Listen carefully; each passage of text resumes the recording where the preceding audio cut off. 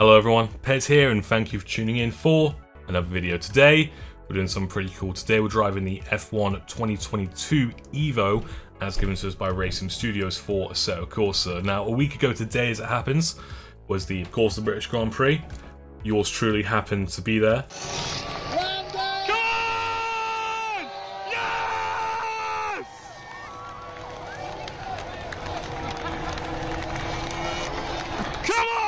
It was a great time, fantastic race, and as you can tell, I'm pretty happy with Hamilton win. But they did also show off the full-size model of what the 2022 regulations, or the FIA aiming to make them look like. Now, I love the look of this car. There are a few detractors. You know, change is scary, I understand, but it'll all be fine. The goal of this car is to provide better racing and allow the cars to race closer together. Now, the modern cars, as much as I think they're amazing, they're not great for close racing. They give off a lot of dirty air, and it just means that you can't follow another person in the current gen cars. The majority of the downforce comes from the floor in these new cars, ground effects. The front and the rear wing are just there really to stop you under and oversteering. Now I've spoken enough about what the car is already. I feel I've driven it quite a lot already, and I really enjoyed it. It's the right blend of high-tech, high downforce performance, but also the way the driving feels. It sort of harkens back to the 90s and early 2000s, where if you put your foot down, you will die. Anyway, I've spoken enough now. We're going to be doing a 7-lap race around Silverstone against the AI, and we're going to be doing the whole thing in VR. We're going to get to the race now, and I really hope you enjoy the video. If sim racing is your thing, then please consider liking and subscribing, and I'll see you all next time. On the grid then in our 2022 F1 car. Lights out and away they go.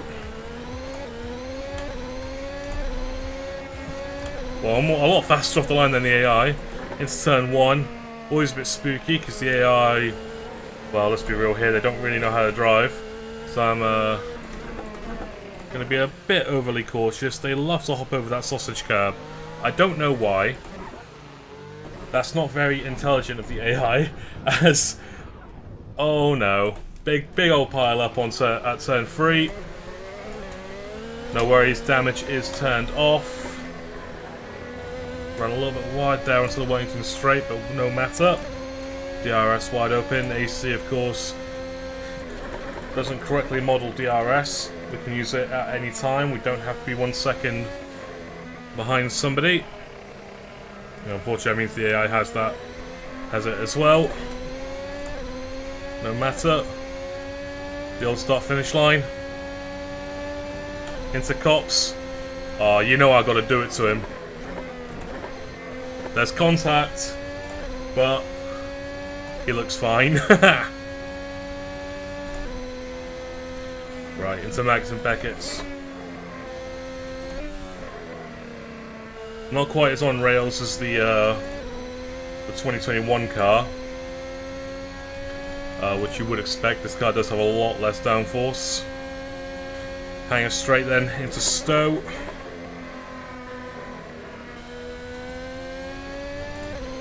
Don't be afraid to run out a little bit wide on that corner. Cannot remember for the life of me what these corners are called.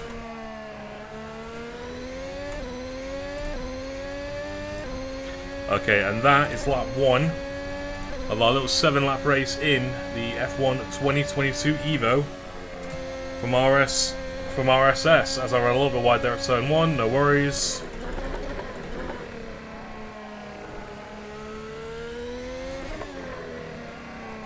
You know what? Open wheels in VR. As I let the back end step out of me a little bit there. Open wheel cars in VR is just the best thing ever.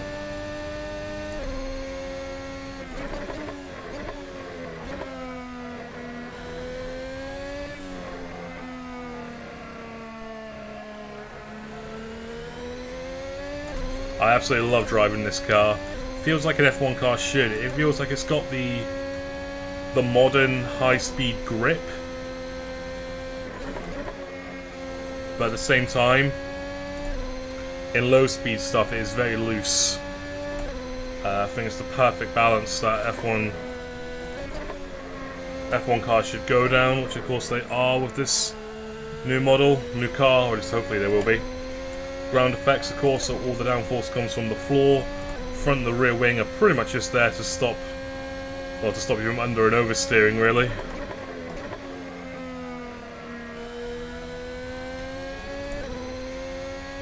But I gotta say, it does make for a really satisfying and enjoyable driving experience. It's like double shift there. You don't do that very often with paddle shifters. I think my finger just twitched. I'm trying to catch up with these guys ahead so I can have a bit more of a race. The AI aggression is down a little bit low, admittedly. That's just to stop them barging into me, really. I always miss that apex.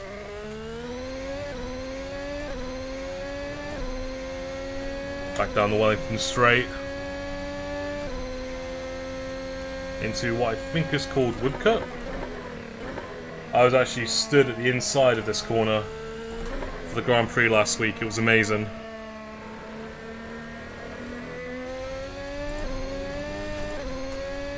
We get a little bit loose there. No worries. You can save this car if the back end steps out. It's not... It does remind me of an Indy car a lot in that sense. You can drift this thing. You can really wheel it around and be aggressive with it. As I run very wide at Beckett's. Okay, we hold on to it. Got to open DRS. Actually nudged my brake bias there. I really need to change the mapping for that. Right. We're nearly on this group then.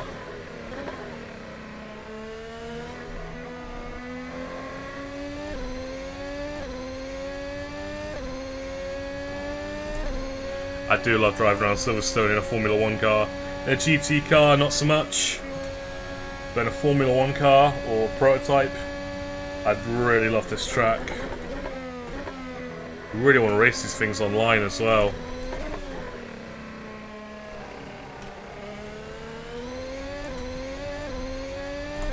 Right, we should catch up with this group now. Open up the RS. We're on lap 4 out of 7. This should give us an opportunity to see how the dirty air has changed. Apparently, when one car is following another, they should only lose about 4% downforce now with these new regs. Which will mean for, well, a lot closer racing, which is what we want.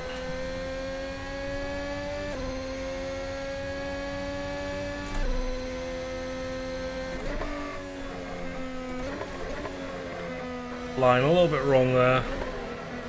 Come on, mate. You can go faster than that. I definitely felt like I didn't lose any grip there. In the 2021 car, you really feel the dirty air. But in this car, you barely feel any loss of downforce. I'm gonna send it. Oh no. Oh shit, fuck that up. Haha. Locked up. Back end got a bit squirrely. It happens. Reposition the VR camera. Unfortunately, the VR headset I have, I don't have any. It doesn't have any head tracker. It's all built in, but it's a bit inaccurate. So you need to map a reposition button to your steering wheel, because the camera likes to drift a little bit. Other than that, though, I'm still really enjoying this VR headset. Best purchase I've ever made for sim racing. Bloody hell, yeah, it's so slow. I need to turn up the eye strength, don't I? And I haven't said that. I haven't got past them yet. I don't think I've spoken enough about this car. I really enjoy driving this car. The older cars, the 2020, 2021 car, they all felt a bit... They were fun, don't get me wrong, but they were very on rails, lots of downforce, lots of grip. Yeah, I didn't really want to chance that.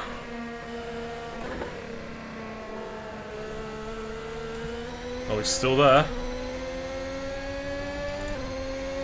DRS and a slipstream, so I love that hologram on the wheel as well. He's got more grip around the outside, but it's fine.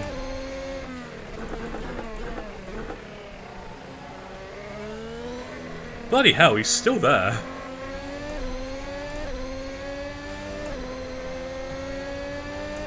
Side-by-side driving. Oh, there's light contact.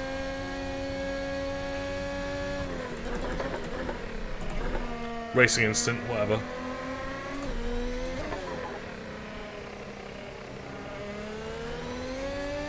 Right, on the back of this Aston Martin looking car here. It should be an easy slipstream past him. Send it down the inside. Alright, I think we cleared him. Yeah, we have. He's there in my mirrors. So cool to have to actually check your mirrors. Such a cool feeling. I mean, this is literally the closest I'm ever going to get to doing any sort of racing in real life. On the outside of cops. He's still there. Oh, contact! He's taking us both out! Well, can't say I was expecting that. He's gonna retire now. Ah, that's a shame. That was just getting exciting.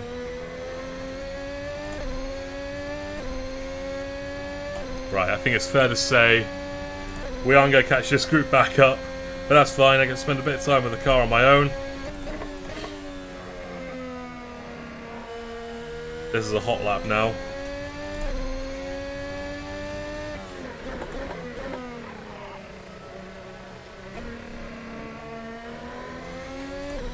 In fact,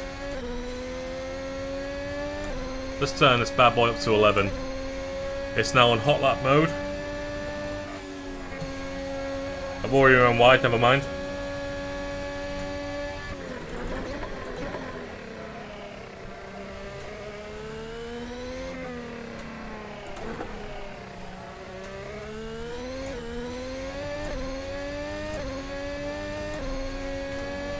Down to Wellington straight for the last time.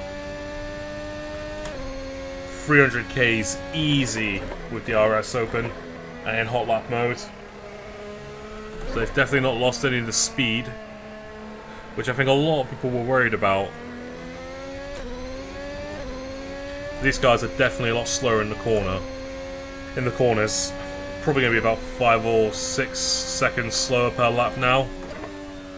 But in truth, I don't think anyone really cares about that. They just want close racing.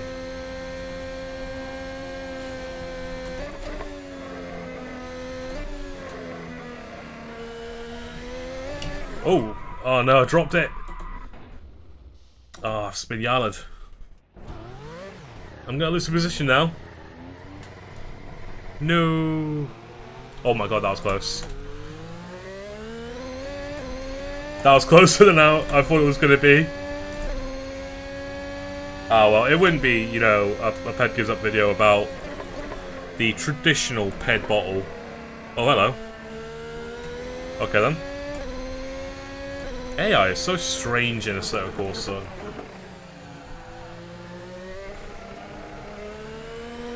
Oh, I'd love to race these in a league.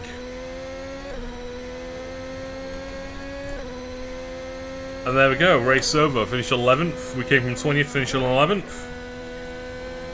But yeah, I really enjoy driving this car. If you have the means, by all means, if you have the means, then I highly recommend you go out and purchase it. Because it's an RSS mod, and RSS make the best mods in sim racing, really, I'd say. Thanks for watching, guys. I'll see you all next time.